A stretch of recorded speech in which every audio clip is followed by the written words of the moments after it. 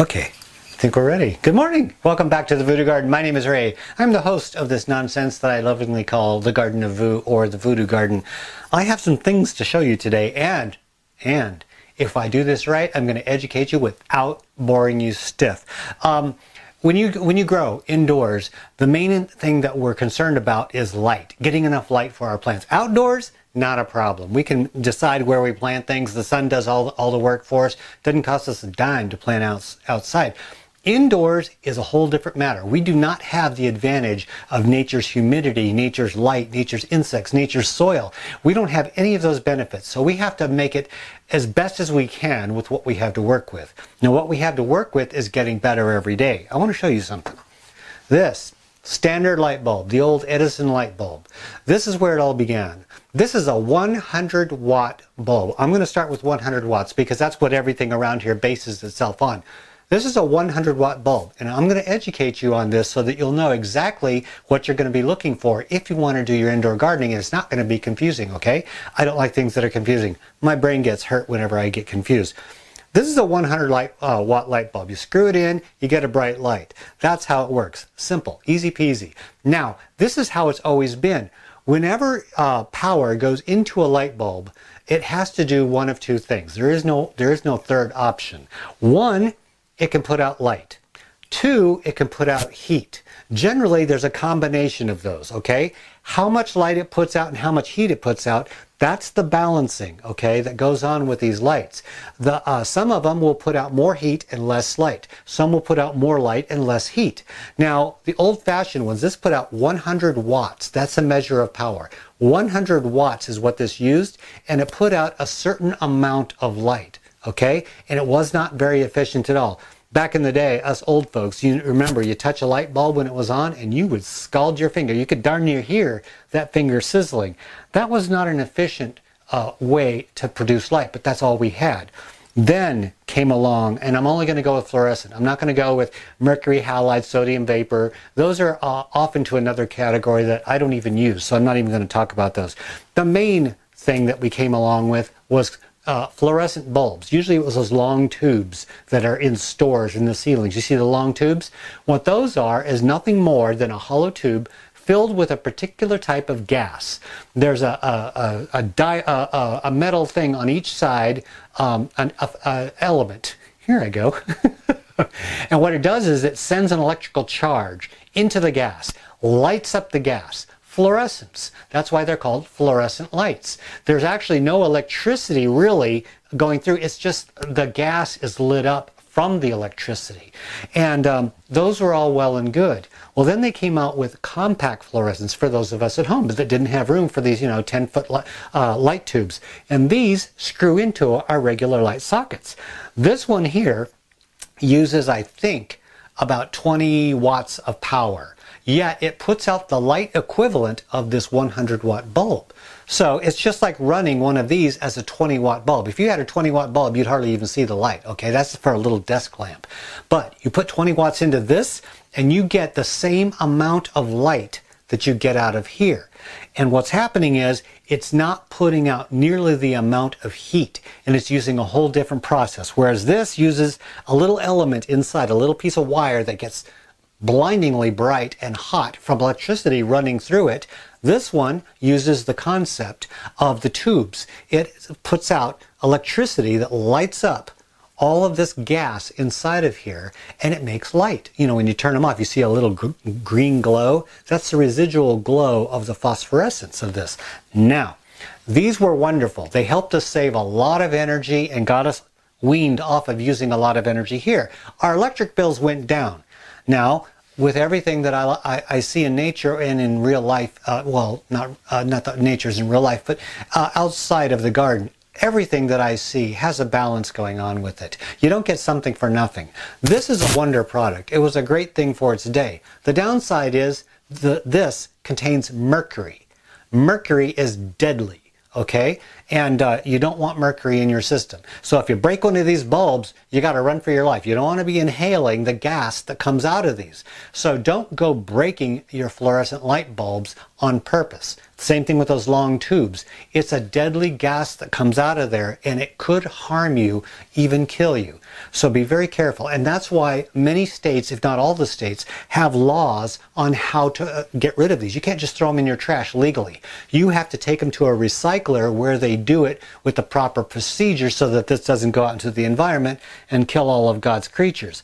Now, fluorescent bulbs are really great. They started out small. This one's a 100-watt equivalent, but it uses a lot less energy. And I had these all over my house for the longest time. Well, they're great for in the house, but growing, not so much. They really don't put out the strength of light that you need to grow plants that require a lot of light. Some of these plants won't grow at all underneath that. They'll grow spindly and stuff. That's what you get when you don't give them enough light. Well, man in his infinite wisdom, and women, people, came out with this.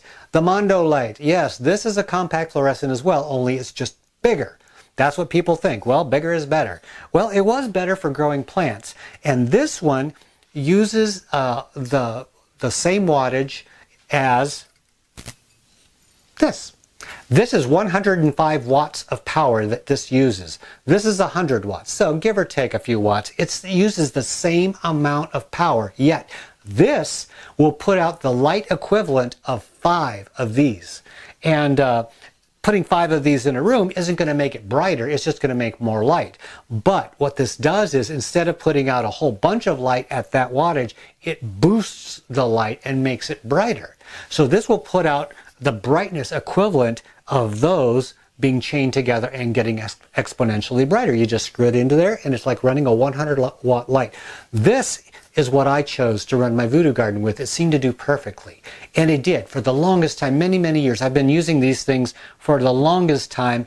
They're wonderful. They're economic. They only cost $20 a bulb. That seems like a lot, but they last for, some of these I've had for 5-6 years, and they're just perfectly fine. Problem is, of course, these have mercury in them. So if you break these, you're in for a lot of trouble. So you don't want to break these. You want to be gentle with these things. They generate just a little bit of heat, but not too awful much to worry about. You can use these in regular light fixtures. That's what I have around here. Now, humans in their infinite wisdom have come out with something even better. You know, I'm kind of lucky. I'm living long enough to see all this technology come out. And you know me, I love experimenting. I loved checking things out or doing my mad science stuff. I'm not so much into mainstream science because it has rules, it has guidelines. I like to call mine mad science because I like to think that I can go outside the rules and do something a little bit different that people haven't done before. Now this is something that I started reading about online, and this uses LEDs. I'm going to give you a close-up of this, but I want to explain something really quick first. It won't take very long. LED. Light emitting diode. And what that is this little tiny yellow thing. They started out with flashlights with the LEDs. They got rid of regular light bulbs and they put in these little tiny yellow squares, and you turn it on, it blinds you. Really bright light, uses hardly any power, doesn't put out hardly any heat whatsoever. It's a miracle product. You know, it's the latest, greatest thing coming out in light sources. Well, that was great for a flashlight, but what use did we have for it anywhere else? It wasn't cheap enough. See, new technology is always expensive. And this was very expensive when it came out. LEDs cost a fortune. And people kept asking me, Ray, when are you going to change the VoodooGarden over to LEDs? Well, I didn't want to do that because of the cost factor. The same amount of light that I would get off of an LED would cost me a fortune compared to these. I can get like 10 of these for the price of one LED. Yeah, I just couldn't see spending that kind of money. Well, when they start mass producing these things, and generally mass production comes from overseas, because I don't know why, I'm not going to go into the politics of it, but in the United States, they really didn't work hard to get the price down and the manufacturing in bulk. And this happened in China, Malaysia, Taiwan, Indonesia, all those countries where they mass produce stuff a lot less expensive than here. And so what I did was I waited until the price went down to where I felt comfortable with it, and I ordered parts. You can buy an LED light fixture to replace these things, and that's all well and good, but they're still a little bit more expensive than the compact fluorescent. So I wasn't quite ready to go with it. So what I did was I broke out my Frankenstein hat and I did a little bit of an experiment. And here's the results of my experiment. Let me explain this, okay? This is not quite so complex as it looks. All I did was I bought a chip. See this yellow thing here? This yellow thing is covered up with a black holder to hold it down, but all it is it's about maybe 2 inches by 2 inches, and it's a chip. It's an LED chip.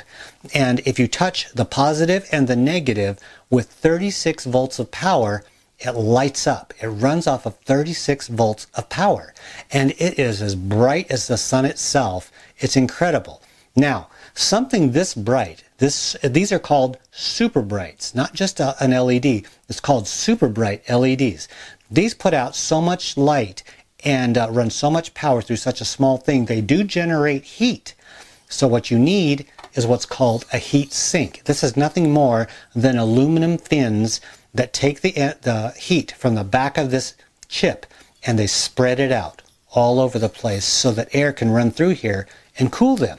Okay, so I have my positive, my negative, and that runs over to here, and this is not very complex. This is called a controller, and this controls the power to the chip. That's all this does, okay? It takes 110 volts from the house in these red wires, turns it into 36 volts, comes out this end, plugs into this disc, and it produces the power, because this does not run off 110 volts like your regular house. So you have to cut it down to 36 volts. Not a problem. So I got this to run this. Now, this will heat up these fins. It has a built-in fan on the bottom, and that fan turns on and it blows air up through these fins from the bottom to the top, and it cools these fins down to dissipate whatever heat this generates. Kind of neat. Now, this fan runs off of 12 volts of power, so I can't run it off of this 36 volt transformer. I had to buy another transformer, and that's what this thing down here is. It's nothing more than a little box. It has electronics inside, and you take your house voltage, you put it on to the line and the neutral. This is the power and the neutral, and then you take it turns it into 12 volts like a battery, positive and negative. Those come out and then go right into here. Yep, there's a little yellow wire that I snipped off. That is the speed control. You don't need speed control. You're running it at full speed. So now I have the power for this transformer for the disc and the power for this fan all coming off of the same thing. And then the power that feeds it, I just took an old extension cord, bared the wires, and hooked it on there, and it's screwed on tight, so there's no bare wires, and it's not dangerous. And this plugs into the wall. Now, what I'm going to do is, oh yeah, you know I'm going to blind you. Now, I'm going to have to close my eyes for this, because there are some things you do not do. You do not spit in the wind, you do not look at the sun, and you do not look at a bright LED directly. You can damage your eyes. It's not funny. It's not a joke. I don't mess around with my eyes because I need them. And I'm being stern here because I don't want anybody thinking this is funny. All right? So when I did this, I put on 2 pairs of sunglasses and I looked a little bit off to the side and I made sure I didn't look at this. Now this probably won't do anything to my lens because it's going straight up. But I want you to see what happens when I plug this in, okay? Brace yourself. It's going to get bright.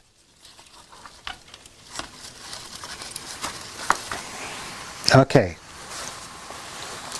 that is incredible, isn't it? Yes, it is. Now, I'm going to aim this away from you so that you don't have to get blinded. This is 10,000 lumens of light. Lumens is what the measurement is of visible light coming out of a source, okay? So, the lumens for, let me bring this over. The lumens for the light bulb that I used to use, and that's this one. This uses 100 watts of power. The lumens were 7,000 lumens, between 7 and 8,000, okay? Now this is a 100 watt LED, and it puts out 10,000 lumens, but it only uses a small amount of power to put out those lumens, less than the compact fluorescent. And the power runs this fan. You can feel a little bit of a breeze.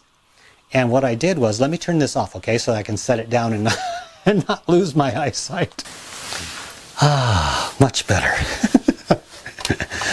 Now, all I did was, I ordered this kit, and it came with this chip, it came with the bracket, it came with the heat sink, the fan, and it came with a controller to run it. They all came together, and it cost me like $20-something. And that is what I paid, like $20-something for this light bulb. So I'm paying $20-something for this, and then I had to pay $8 for this thing right here. So it's a $28 investment. This is a piece of tin that I had left over from putting in my ductwork in the basement. And what I did was I used JB Weld, which is this stuff that you mix together and it hardens as hard as concrete. I glued this onto the top of this. This has holes, and it draws the air from underneath, which brings it in here and then cools everything down all at once. And then I glued it onto this. I drilled 2 holes, and then what I do is I mount this on the ceiling, and then I run this cord to the nearest outlet. Now this will supply crazy amounts of light. And I want to show you a demonstration, okay? I'm going to show you something that I think is really kind of cute. Cute little toy, isn't it? I got this online. It's an airplane. Yeah, it's an airplane. I don't have the complete part. There's a post that I'm not holding right now, but the post sits on your desk, and then this little screw right here sits on top of the post in a little indent, and it has counterweight, so it's perfectly balanced. What you're supposed to do, see, it's a solar toy, and what you do is you place this in a sunny window, and the propeller will move, and it'll take this plane and take it around in circles. Yeah, it's really an adorable little toy. Yeah, I thought it would make a fun little addition to the VoodooGarden. I thought, well, I got lights in here, I can run it in here. Well, this is what happened, or rather, didn't happen. See? Even underneath the brightest fluorescent bulb I have, nothing. I couldn't get it to do anything. And that really kind of bummed me out. I mean, it's not that I had an expensive toy, but I thought it would be a fun thing to do in here. Well, I'm going to walk you over. And this bulb here, the toy, I mounted on the ceiling. And this is for the bananas benefit. And what I did was, see, that light is bright enough to get this airplane going. That shows me that this light far outstrips the lights that I use in intensity of light. That's incredible, but I have to make sure I don't look up. That's the downside to this, is I cannot look directly at this LED while it's on, as opposed to my other light bulbs. The other light bulbs are kind of bright, and it doesn't really help your eyes to stare right at them. The LED is quite bright. Okay, now that we're done showing off this contraption of a light, I'm going to unplug it because I don't need this thing burning out my retinas right now. I wanted to show you that light bulb because it was an experiment of mine. I wanted to find out if I could make my own light fixture for the same price as the fluorescent, and it turns out I could. So thinking outside the box, I made my own light fixture. It plugs in up there. Now, of course, that's all temporary because I'm going to be changing the wiring in the VoodooGarden, and this, let me wipe this off, this is why. This is what I've been researching for quite a while, and I wanted to show it to you because they just came in, and I'm incredibly excited about these things. Technology just keeps moving. You can't stop it. Now, when I'm talking about LED lights, I wanted to see if I could do it, and I did it. That was just an experiment of mine. I may use that, I may not, but if I do use it, I'm going to run an outlet up there and plug it directly into the outlet instead of that screw-in thing. Now, I looked online, and the same place where I got my light bulbs here, they have a new device, and this is LED. It looks like an old shop light. I mean, the old-fashioned shop light, doesn't it? No. This has a strip of LED diodes all the way, those little yellow squares, smaller than that, but a whole bunch of them right along down the line. Now I checked this out. This only uses the same amount of light. Actually, it uses 80 watts of power, okay?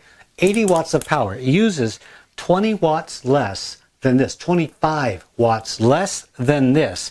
Yet this is a 10,000 lumen just like that. Now it's got the diffuser here, so it's not like in your eyes and you don't lose your sight. It's got a nice pull chain. It comes with little hooks on top that are very sturdy, so you can hang it, and it comes with a chain so that you can adjust it to any height that you want. Now what I really like about these is they don't have a cord on them. What they have is this. I want to show you up close. Instead of a cord, it has this triangular shape. It looks like Mickey Mouse, doesn't it? It's got 3 little prongs. It's got one on that side, and it's got one on this side. And I'll tell you the reason. Actually, I'm going to show you the reason. This cord that just happens to be here, see how I set up the stage? I plugged it in over at the wall. Now all you have to do is plug this into the end of your light. And then you hang the light and you pull the chain. Beautiful, isn't it? Bright? Yes. Definitely nice and bright. What I like about these is they don't, unlike these bulbs that put out light in a certain spot and you got to move your plants, this is a long bar of light and you can place your plants anywhere you want and the light goes down like that. So the higher it is, the more coverage you get. The lower it is, the more intensity you're going to get. So you can pick and choose how you want to do it. And you plug the cord into this, it lights it up. It comes equipped with a regular cord that plugs into the wall. It also comes with a cord with the Mickey Mouse thing on one end and the Mickey Mouse thing on the other. So you can plug it in over there and plug it into the next light. So each light does not have to be plugged into an outlet. You plug one into an outlet, you hang it, you plug the extender cord into that, into the next one, and I can run these all over without having to do all kinds of outlets. So it was perfect for my needs, and I really like that, and I like the brightness of this. You know what? I'm wondering if this will run this plane. Nope, not quite. It's just a little bit less lumens than the other one. It's 10,000, but what it has is it has this diffuser thing on it. And I think if I took the diffuser thing off, it would run the airplane. It would be bright enough, but I don't want to do that. I like the diffuser because it's easier on my eyes. And these things, of course, are not going to be as inexpensive as what I call this my Frankenstein invention for lights. This one costs $69.99. Not inexpensive. It definitely costs more than this. But I did some calculations, and I did real life calculations. I wanted to do this for myself, but I also wanted to do this for you so that I can show you, actually demonstrate to you how these things are more economical and a smarter choice. First of all, no mercury. Better for the environment already. There we go. Second of all, if I were to run this room, and I figured out each one of these bulbs here is the equivalent of 5 incandescents, okay? We'll start with the incandescents. If I changed all of these bulbs to incandescents, I would have to run so many of these things, it would be insane. The whole ceiling would look like Las Vegas. And it would cost me $2,189 in yearly electricity just to run this room. I turn it on at 6 a.m., I turn it off at 6 p.m. 12 hours on, 12 hours off. That's what these plants get in the way of light. It's a nice even thing. And so I run it 12 on, 12 off. $2,189 if you go the way of the old school incandescent. Now, if you go with these, you're going to save a lot of energy. Compact fluorescent will cost me $503 to run for all of these bulbs in this room. I run 9 bulbs. So with 9 bulbs running, it will cost me $503 per year in electricity. That may seem like quite a bit, but then again, the Voodoo Garden earns me a few dollars because people tune in. And but anyway, yeah, even so, it costs like $41.99 a day to run these things. No, a day? No, per month. Sorry. per month. I think that's what it was, per month to run this VoodooGarden. That's really not quite, not that much. Now, if I take it down to the LED, they use even less power than the compact fluorescents. That's a win situation for me. So if I change all these lights over and use this, I get the same amount of coverage, yet these use less power. This one uses 80 watts, like I told you, and it covers more space than this one that uses 105. I would only spend, if I used 5 of these, I have 5 of these, by the way. I ordered 5, I received 5. If I run those 5 all over this room, I'm going to get the more coverage than I will with these bulbs. I'm going to spend $191 a year. And that is so much savings over the $503 that I'm spending on compact fluorescent. So I calculated it out, me and my little Frankenstein brain of mine. In 15 months, these will pay for themselves. And then I'm running free. Well, not really free, but basically they paid for themselves. It's a wonderful thing. So I'm definitely going with LED. And if you want to try LED, I definitely recommend starting out small and then working your way up. Find something that you're comfortable with. I'm not a spokesman for these lights, nor am I a spokesman for the company that sells them. Now, the company that sells them is called 1000bulbs.com. I've been using this company. They give me no breaks. No breaks, no discounts, no nothing. I even asked them once if they would offer coupons so that, customers could come in and get a bit of a break. No, they don't do that. And at first I was kind of a little bit miffed, and then I thought about it logically. I thought, no, that's a good thing. They cannot be persuaded to alter their sales depending on who's got money and who doesn't. That's a good thing. So I got no breaks on this. I am not making a dime off of them. I ordered, paid full price for these, and but I have to say something. I've been using their bulbs ever since way back in the early days when I first started. Their shipping is quick. If you get a defective item, they replace it. They're very good about this. And people, those of you who know that I've recommended these bulbs, sometimes you get a defective bulb. It's hard to ship compact fluorescents because they're so so darned delicate. Pardon me, I didn't mean to say that. But they are so darn delicate. And they sometimes come broken. This one is packed really well. You know what they do? They send it in an inner box, cardboard box, and I can shred that box up and throw it in my compost pile. But inside the box are those packing peanuts, those the bane of existence. I hate those things, but those are the cornstarch peanuts. So all I have to do is put them into a tub of water, they dissolve, and I pour it out on the ground, and it's perfectly good for the environment. It's wonderful. And so I got to say, even though I'm not their spokesman, I don't have any affiliation with them, I do recommend them as a source for your bulbs. They're trustworthy, they're a good solid company, they have a good solid product. I researched this one, and they have it for the lowest price, $69.99. It's not cheap, but then again, if you go cheap, the cheap comes out expensive eventually. And I feel good about switching over to these. It's an investment. It's an investment that I'm really happy to make. So that's what I wanted to show you. I wanted to make, what I did today was I filmed a few episodes in advance. So I have a few programs that I filmed, and I'm releasing them one at a time as the time slots allow. And this is going to give me time off from filming every single week or every 2 weeks, because I need to literally take this apart and install these. So the next episode you see, I should have these lights up and running, and you can see what it looks like in the VoodooGarden. Anyway, that was my thing, showing you the lighting. If you have any questions concerning your lighting or any kind of ideas that you have for your lighting, post it in the comment section below. I'm here. I'm here for you, and I'm more than happy to answer your questions. So post it in the comment section below. Otherwise, let me know what you think. Let me know what you think about the lights that I have going on here. By the way, one last thing, and then I'll let you go, okay? The color of the light. This is one thing that I know people are going to ask about. The color of the light in Kelvin, all right? One end of the spectrum, you have the yellowish, comfortable looking light. That's the kind that we normally see in our house, in the lamps. That's low Kelvin, in the 2000 range. Upwards, all the way up to stark daylight, that's 5,000 to 6,000 Kelvin. All right? These are 5,000 Kelvin. That's why it looks so bleak, like fluorescent lighting, that everybody looks like crap in fluorescent lighting. That's why they don't have them in clubs. But this is also, I think this is a 4,000 Kelvin, just a little bit more comfortable than the ones I have here.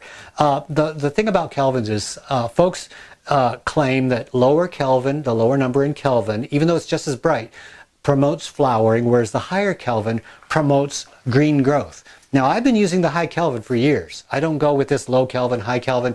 I've been growing plants in the Voodoo Garden for so many years I can't even remember. I don't have a problem with flowering. These plants definitely flower. The one behind me, it's flowering. I have plants that flower. Tomatoes, peppers, all kinds of weird stuff. Not a problem. So I don't go with the Kelvin thing. Some people are purists. They swear by it. I'm not going to badmouth that. I'm just saying this is what I do. So that was one last thing about these. These are, I think, 4,000 to 5,000 Kelvin. And it suits my plants just fine. And I think the brightness is going to suit them fine. Anyway, that's what I got for you today. Thank you for joining me in the Voodoo Garden. If you, like I said, any questions, post it down there. If not, me and my bulbs. We are out of here. Actually, they are definitely out of here. It's time to leap into the present, Ray. One more time. One more time. Oh, it's just so freaking bright.